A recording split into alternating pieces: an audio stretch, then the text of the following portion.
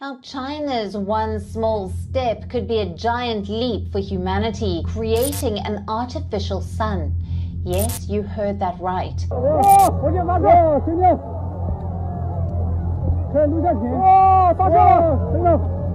Have you ever wondered how China's recent launch of the artificial sun fusion reactor signifies a remarkable leap in technological achievement?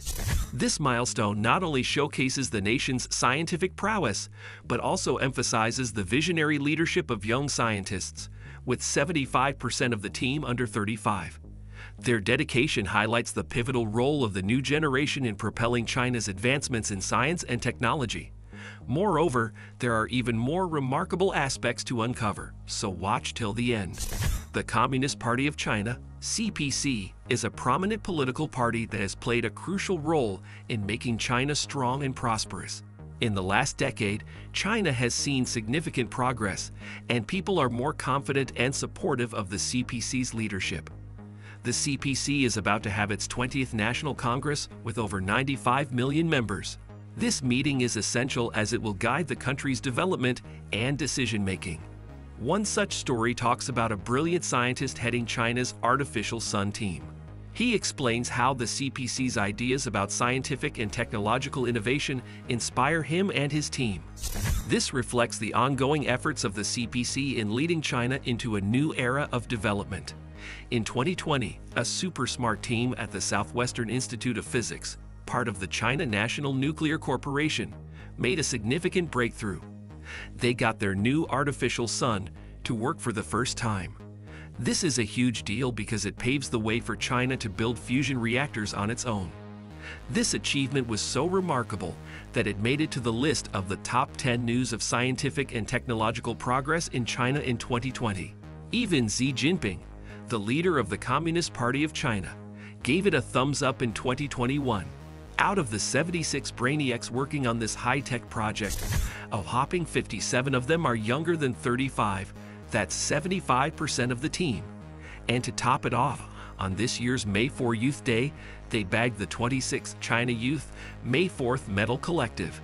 These young scientists spilled the beans in a chat with the Global Times. They shared stories about how they, as young Chinese scientists, cracked through the tech challenges from other countries, filled in the gaps right here at home, and chased after China's big dream of fusion energy.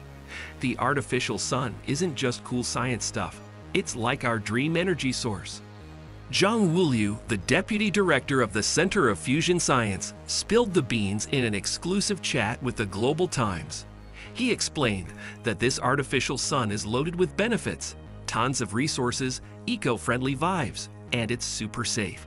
Having it as our go-to energy source can fix a bunch of energy and environmental issues. The government is all in on this too. They've put controlled nuclear fusion research in their big plan. Once they crack the code, it's like a constant flow of clean, safe, and powerful energy for everyone.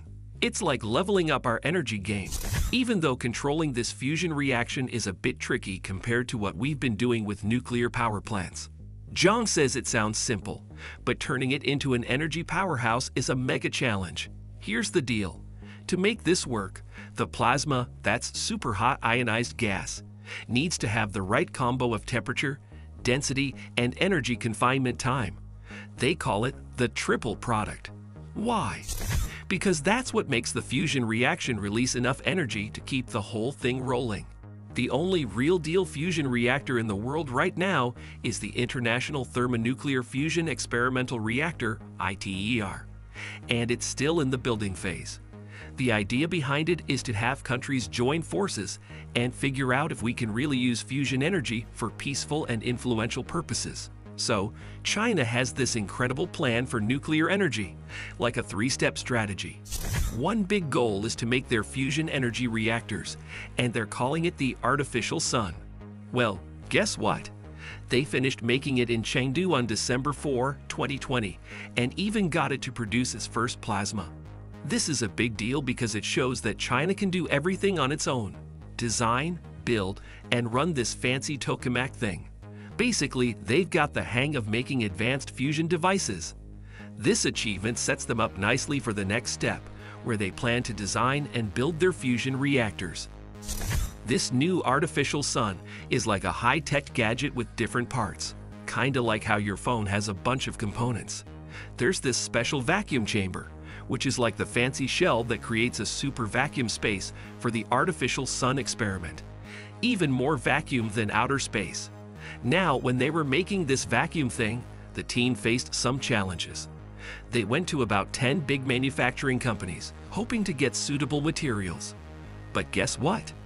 Those companies said it was too harsh to make because it needed super precision, was complicated to manufacture, and they didn't have the experience for it. But the team didn't give up. They tackled these problems, made breakthroughs in designing the device, found unique materials, and fixed vital components. So after figuring out all the fancy design details, the team turned those plans into drawings. These drawings helped factories make the vacuum chamber by hand, like following a recipe to bake a cake. Now this was a challenging ride. It took the team 6 whole years of hard work and exploration. But guess what? They made China's first ultra-high vacuum vessel, shaped like a D. And get this, the technical stuff they pulled off is top-notch and on par with the best in the world. To make sure their artificial sun performs like a superstar in experiments, the team faced even more significant challenges. The whole process became trickier and more complex. But you know what? The team didn't back down. They stuck to it, tackled challenging problems, and even broke through barriers that other countries had put up.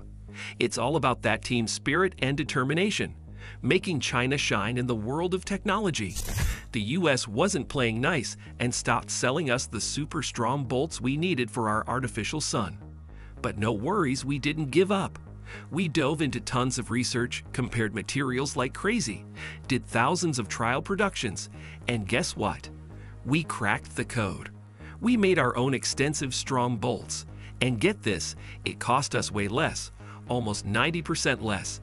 Now, back in 2006, China, along with the European Union, the US, Russia, Japan, South Korea, and India, teamed up for this mega project called ITER.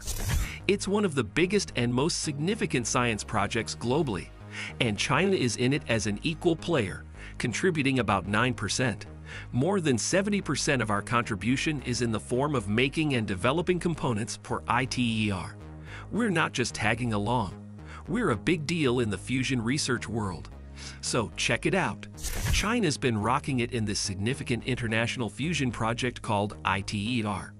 They're doing their tasks right, on time, and everyone's giving them a thumbs up.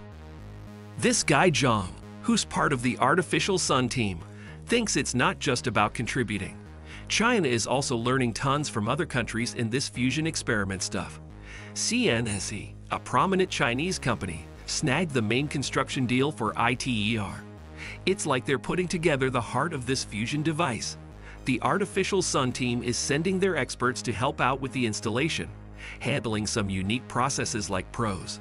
And get this, over the past decade, China has gone from playing catch-up to running side by side with other countries in fusion research. They even lead the pack in some essential tech areas. Zhang is all about praising the talent they've nurtured in the artificial sun team, giving credit to the measures taken by the Chinese government in driving these tech innovations.